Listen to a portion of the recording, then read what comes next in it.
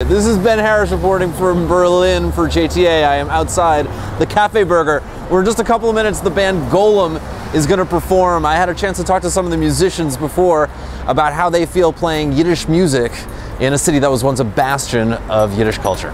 Really excited because I've always heard that the best audience for klezmer is in Germany and the worst is in Israel, so we'll have to see.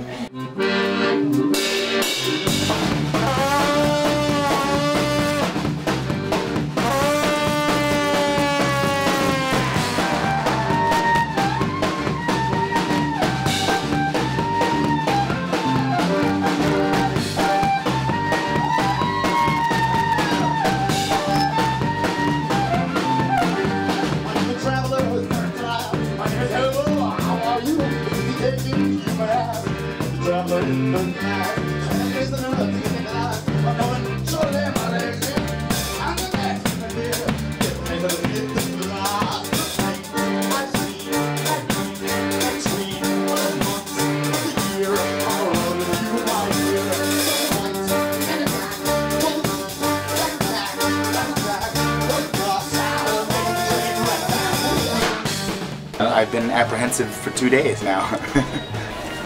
The Holocaust.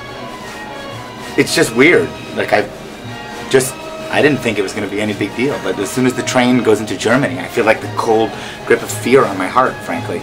I mean, as funny as that may sound, but it's like 2009, but it's just weird.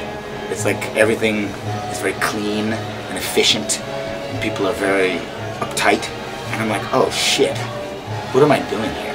Am Meister von der Stadt in Polen. Die Stadt ist Warsaw, und ein Kleinstädtler Helm. A Kleinstädtler, ja? And we have to try to keep Yiddish alive and kicking, because there are a lot of people speaking it, but those are the really religious ones who refuse to read any of the great Yiddish literature, like Sholem Aleichem and stuff like that. So we have to keep that side of it alive too.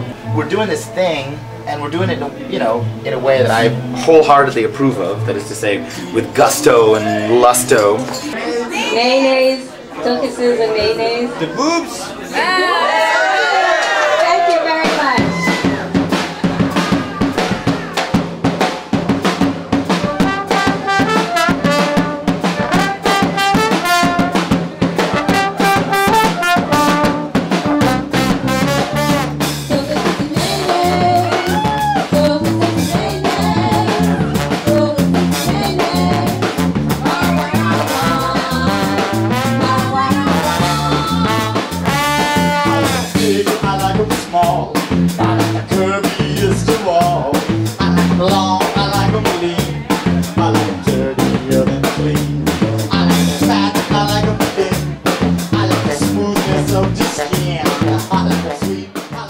It's real music from the soul.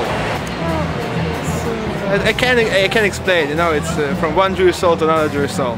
You feel it inside. It's great. It's like traditional music, and it's really cool to dance.